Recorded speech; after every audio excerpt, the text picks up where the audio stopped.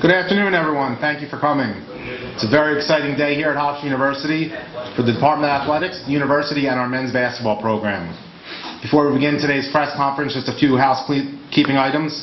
There'll be 3 speakers: President of the University, Stuart Rabinowitz, Vice President and Director of Athletics, Jeffrey Hathaway, and our new men's basketball coach, who I'll allow Mr. Hathaway to introduce.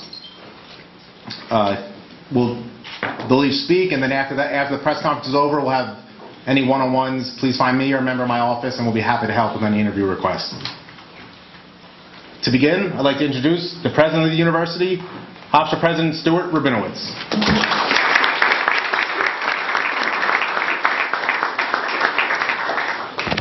Thank you. It's great to see so many alums and players and former players in attendance today.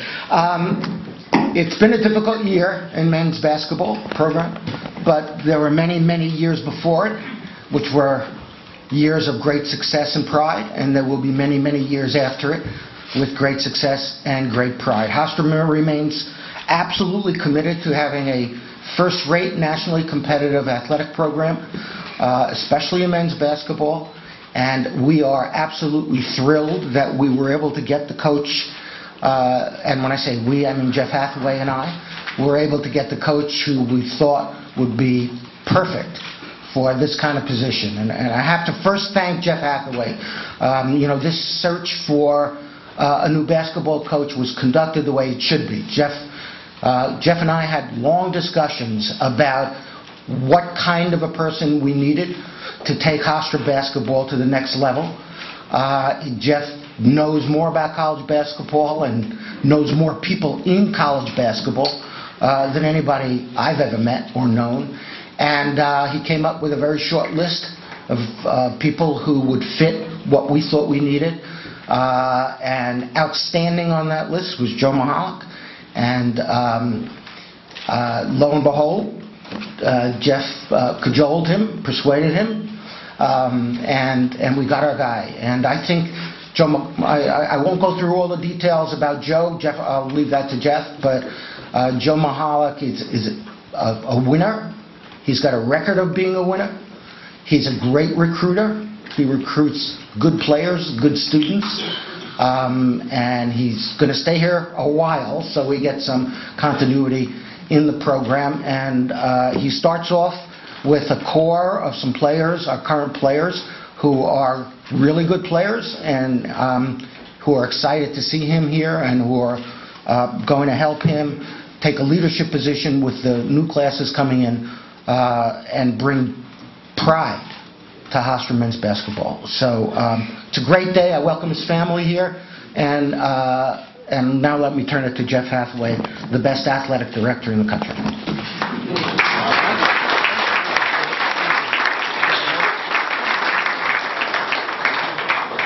Thank you, President Rabinowitz. Now I'd like to introduce the Vice President and Director of Athletics here at Hofstra University, Jeffrey A. Hathaway. Thank you very much, Stephen. With those nice comments from the President, I hope my next contract's going to be a 2-day contract. Living on this day-to-day deal is pretty tough, but hopefully we got over that, Stuart, right? Yes. First off, thank you. Thank you very much for being here today, and welcome to the University Club. It's great to have you here.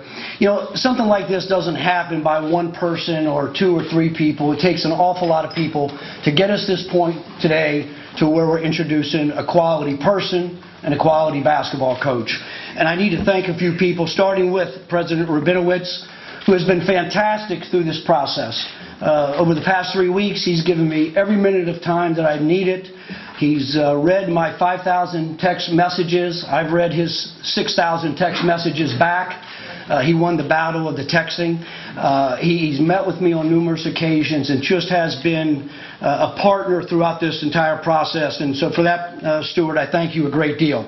Our Board of Trustees and the support that they have provided to our athletic program and continue to provide, people like Marty Greenberg, Joe Gregory, Arno Freed, just wonderful people who have a passion for this university and have a passion for our athletic program. I've got to thank our current men's basketball staff. I've worked with these guys very, very closely over the past 9 months, and I consider them friends, and I consider them consummate professionals. And I want to just thank Wayne back there for all that you've done for this program. Steve is in the back. Kyle, our Director of Basketball Operations. I want to thank our grad assistants that are here, our managers that are here, who are near and dear to my heart, as you all know, since I'm a former manager, Clarice, who holds the whole ship together. But I really have to give an extra special thanks to Patrick Sellers. I went to Patrick shortly after making a change, and I brought him in and I said, Pat, I'm going to put you in a difficult situation. If you'll take it, I want you to be the interim head coach. I want you to keep us moving forward, keep us on track, challenge our players even more academically, athletically, from a basketball perspective, and Patrick Sellers rose to the occasion, and I couldn't be more proud of him. So Patrick, wherever you are, please.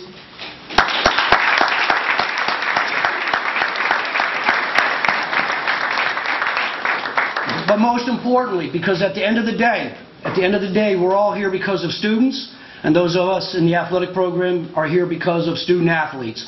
So I really want to thank these guys that I met with on the first day. My first meeting was with them, reminded them of what they needed to do over the next couple of weeks until we got a coach, reminded them that Patrick was in charge in the meantime, and every one of them has been fantastic and has stayed the course academically, has gone to work in the weight room, gone to work on the basketball court, and again, I could not be prouder of our returning players. Guys right there in the back, thank you all.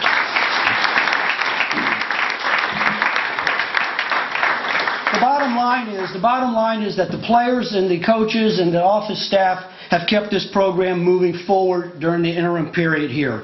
And we all know the fact of the matter is championships are won in the off season. I believe that firmly. I've been around enough championship teams, enough quality players, quality coaches to know the real work to get better is done during the off season. And those guys kept us on track, and I want to thank you for that. People that I relied on, so many people helped me during this search. My very dear friend, former commissioner of the Big East, Mike Tranghese, was wonderful throughout this process. A number of other basketball-related people that were really very special to me over the last 3 weeks. I got to give special thanks to our Pride Club president, Colonel Wojcik, back in the corner, a friend, a confidant.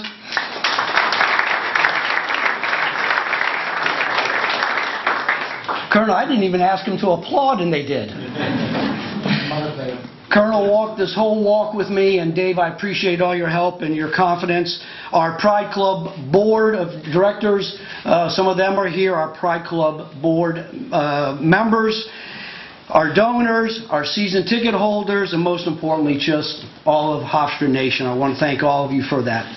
This is really an exciting week in our men's basketball program. I think some of you know that the Hall of Fame dinner is this Saturday.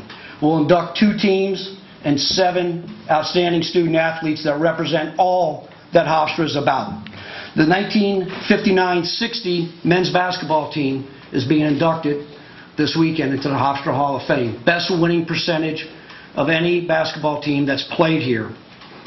They have a Pulitzer Prize winner on that team, Stephen Dunn, who was recognized earlier this year by our Alumni Association here as the Alumnus of the Year. And one of the 7 individuals is Norman Richardson, who you all know was a great player, played on both the 2000 and 2001 NCAA tournament teams. I went back and looked. He played 38 minutes in one game. He played 39 minutes in the other game. In 2000, he scored 20 points, and another guy on that team scored 20 points, and he's with us today also. He's a Hall of Famer here at Hofstra. He was the leader of that 2000 team. He's a 10-year NBA pro, and he's a special person that means an awful lot to this university, my friend Speedy Claxton.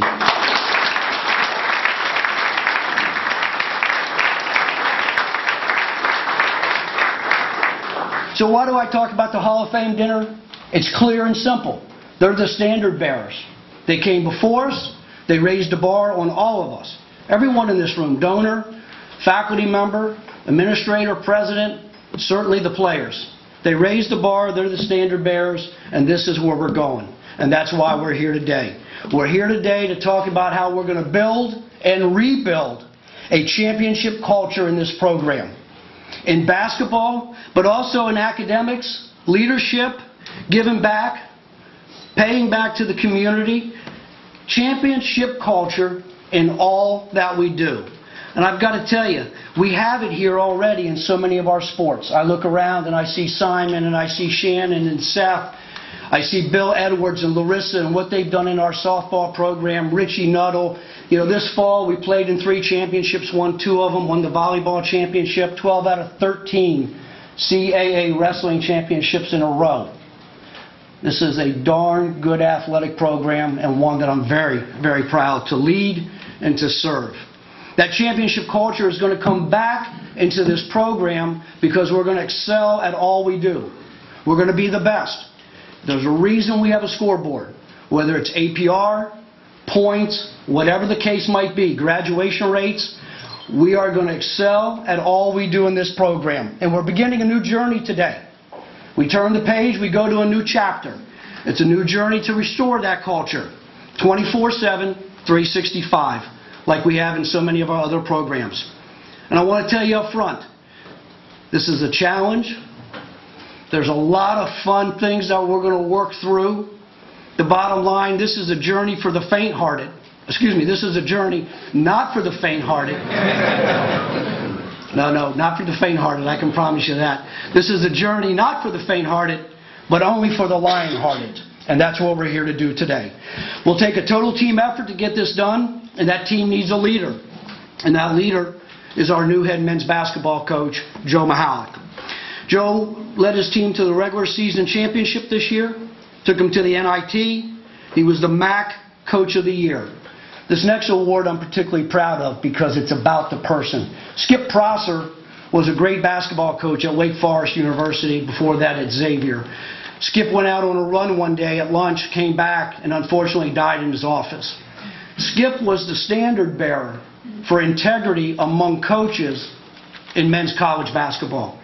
So the Skip Prosser Integrity Award this past week at the Final Four was presented to Joe Mihalich by a very good mutual friend of ours, Mike Bray, the coach at Notre Dame, who was also a recipient of that award. And then also he was a finalist this year for the Hugh Durham Coach of the Year award for being the outstanding coach. But all that aside, I talked to hundreds of people over the last 3 weeks about basketball coaches. And the common denominator brought me back to a person, as the president said, that was on my initial short list, Joe Mihalich. And I heard from many of these people, and it might have been the thing that resonated most with me, that players work hard for him, players respect him, and players are proud to be part of his team. And given some of the things that we've seen recently, and given some of the things that we've seen in past years, to know that the players play hard, respect, do the right thing, and that they want to be on his team really resonated with me. A lot of people have asked me during the process what I was looking for, where were we going with this position. It was very, very easy for me. We needed a veteran. I wanted a veteran coach. I wanted a head coach that has coached a long time. I wanted a steady hand on the steering wheel. As we plot out our vision and we chart the way we're going to approach this, as Joe and I began this weekend, I want a steady hand on that wheel that's leading us in the right direction. We're not looking here for a great team. I'm not one bit interested at all about a great team, and I can speak for the president as well. We're looking for a great program. We're looking for a program that's built on stability, durability, and sustainability. And with Joe, that all happens. And with that also comes a wonderful team that he brings from home. So it's my pleasure to introduce his sons, Joe, thank you, Joe. Joe is shy and reserved. Matt and Tony. One of these three is a track coach at George Mason. I won't point him out in case you know. The other one is a college basketball coach in Scranton, and the third one is a teacher and basketball coach at Bishop O'Connell in Virginia. And then, of course, the point guard. I got a feeling she probably is all 5 positions, to be honest. I think she's the backbone of the organization, the brains of the outfit, and certainly the prettiest one of them all. Joe's wife, Mary. Thank you for being with us, Mary.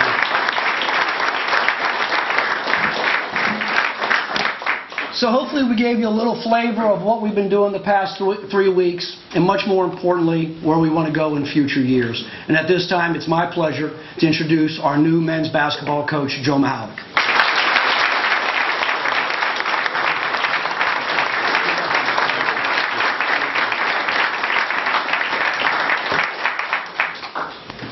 Well, thank you very much, and it is a really exciting time.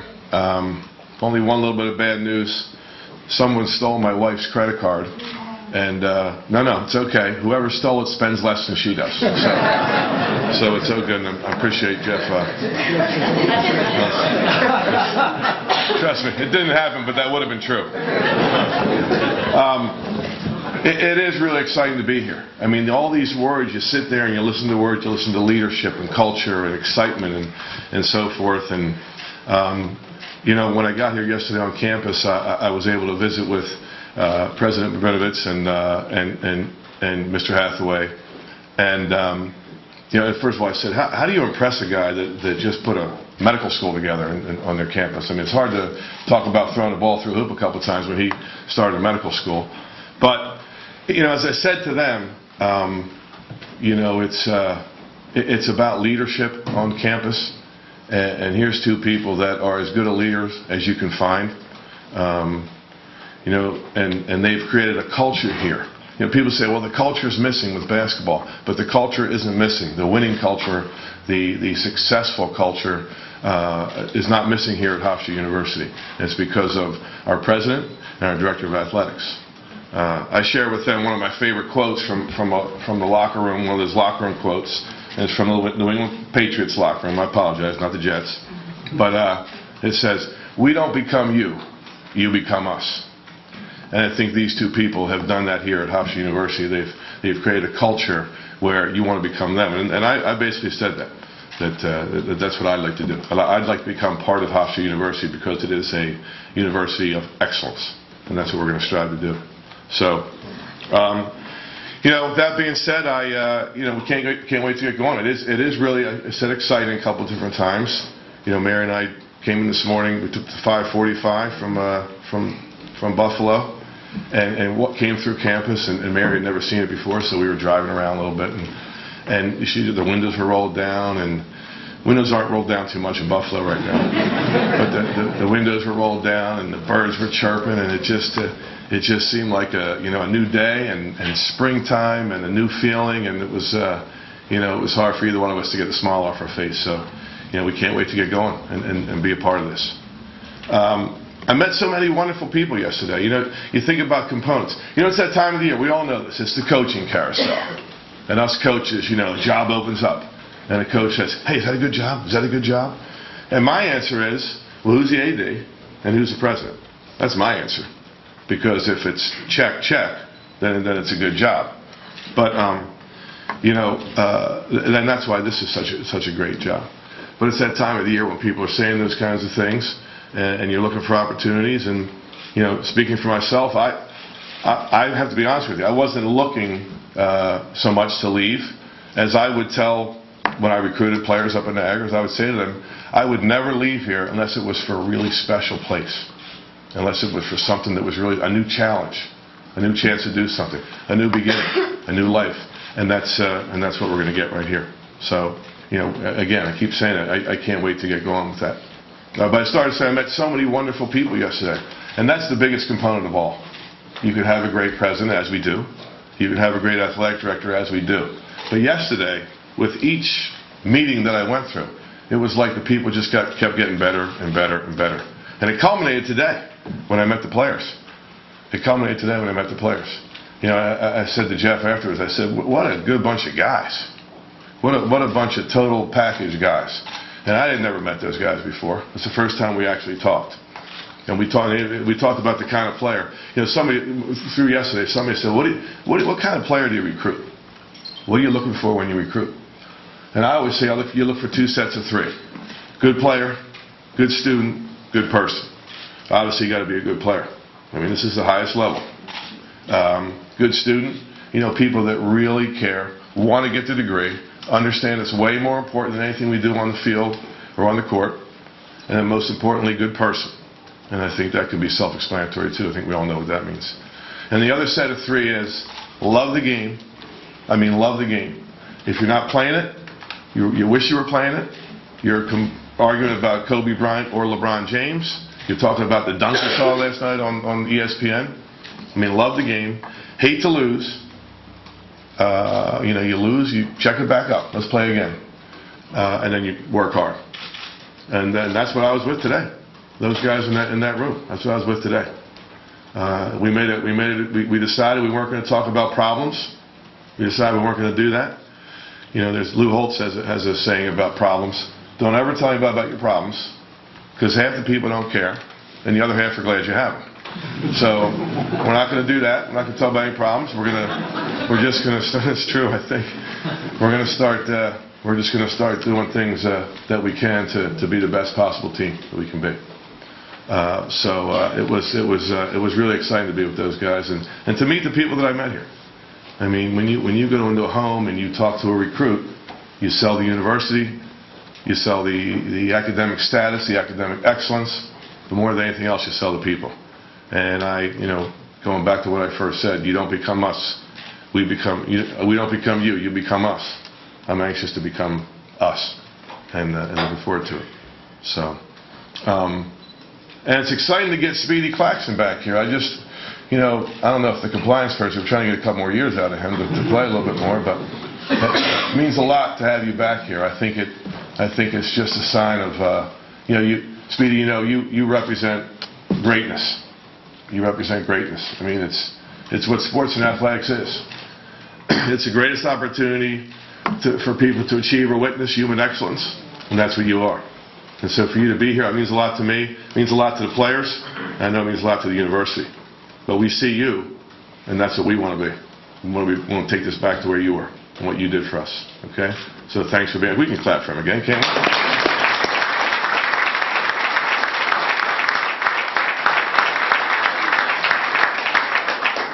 Players never, they know my applause, right? It never gets old.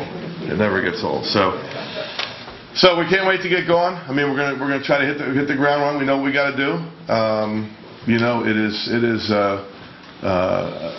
The clock's ticking. We got to get going right away. We got a plan together. Again, it's great to be here. I'm so appreciative of this opportunity. I can't thank President Rabinowitz enough, Jeff Hathaway enough, all of you enough for having me. I will do everything I can to get this program back to where it can be, it should be, and it once was. So thank you very much, and I didn't talk as long as you, but I appreciate you being here. Thank you. Thank you.